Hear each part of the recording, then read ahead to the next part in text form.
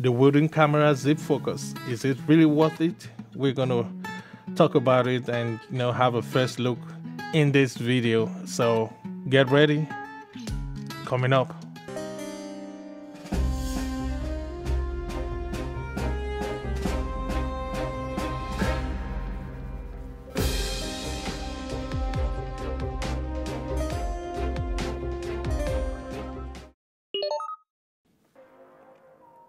All right, welcome back, guys. Yeah, we're just gonna run through. First of all, what everybody is used to. Pretty much everybody knows the tilter follow focus system, and that's what I'm set up using right now on the Sigma 18 to 35 1.8. I feel like everybody knows the tilter, and I just added this tilter hand grip to my system. Well, this version I've been using the previous, and I feel like it worked. I never thought I needed something else until I tried out the wooden camera with zip focus, and yeah, but is it really that much better than the tilter? The tilter has been good, no doubt. It's still good. It's still very good. In fact, I wouldn't encourage anybody to rush out of the system if you really don't use follow focus a lot. But when you go pro, you want to go beyond that. Now, I can't say the tilter one is not pro. If depending on your lens, if it takes it and works with it very well, kudos to you. But for some silly lenses, you're gonna find some trouble. While I did not really find much trouble on my pixel zoom, the 20 to 55, it pulled it all right. But if I wanted to if I wanted to pull from above the lens, which is like rig from above the lens to pull follow focus, I cannot. The tilter one nano doesn't seem to be able to spin the lens. So that's how I got here today. And so let's unbox. Moving on to cine lenses and going closer to my dreams of making movies and all that, I have to start getting ready for some serious stuff. So hopefully this is the end of follow focus for me. But yeah, it is what it is. As you move, you go, you learn. As you proceed, you learn. You figure it out. You think of what you want to do and decide what you need. So what's in the box? Not much. One thing I love about this is the size. It just feels good to the hand. It's like realistic, like pulling focus. It's just gonna be, you're not looking forward to, especially in the dark. And I love the color, the white color too. Yes, I love it. I love the white color because it will be, if you're in the dark, it will shine out. You'll probably not miss your focus. You know where it is. And yeah, but also it can be a distraction when you're on some set that you don't want any reflection on a glass or something. But that's, by the way, we could figure that out on set. That's easy. You could even have a black one replaced.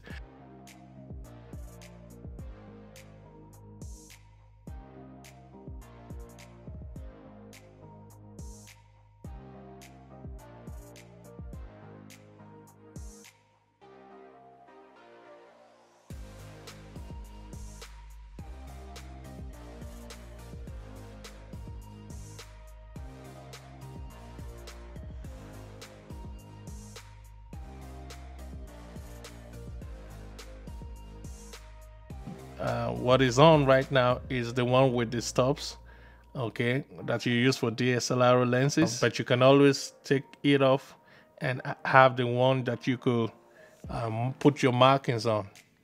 Okay, so that is always appreciated. That's lovely. So you could use with your cine lenses, and it comes with two of them, so complete. It's like all in one solution.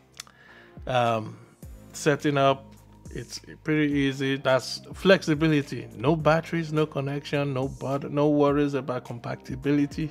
You could, like I said, you could take off the hard stop, the one with half stop, and put on the extra, one of the extras that comes with it, and then put on the one that you could mark, and you'll be good to go. You have to push it in place because it got some little knobs to skip over so they can stay in place. And yeah, now you can do your markings and just get an idea. Let me put a mark on. No, I'm just kidding. I'm not gonna put a mark. At least not now until I'm on the field. Okay, so it's really smooth. It's really convenient to roll, and I'm loving it already. But the price, is it really worth $400?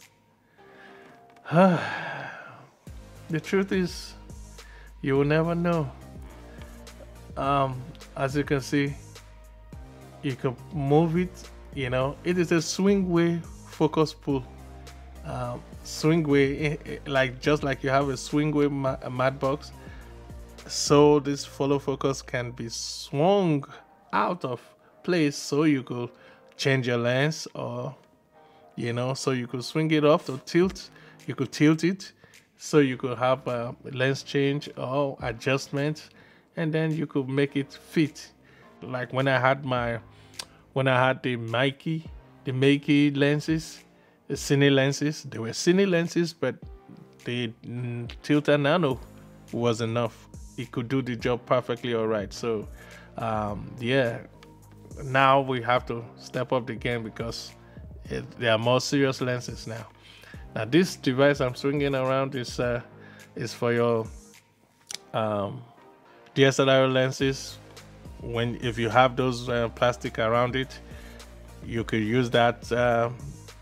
It helps the gear, you know, you install that instead. Yeah, that comes with it, but I really don't need it. So other than that, I think it's my final conclusion is it is worth it. You only know when you buy, so don't buy it. Okay, or don't test it. If you find one, don't test it, because you might just fall in love with it and want to get it. So thank you guys.